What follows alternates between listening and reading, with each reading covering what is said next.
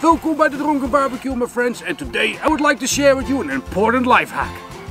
You all know when you take some of this and you pour it in the glass, it really foams. Well, you guessed it, I found something for that. Hang on. Then, my friends, you take some of this. And you pour that first in the glass.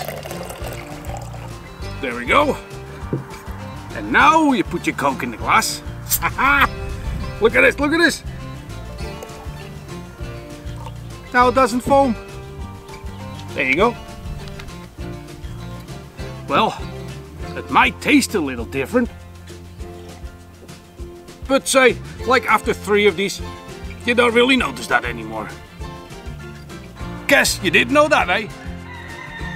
Hey there, thanks for watching the video. And now you're sad. Sad that the video is over. But subscribe to my channel and you will never be sad again. Ever.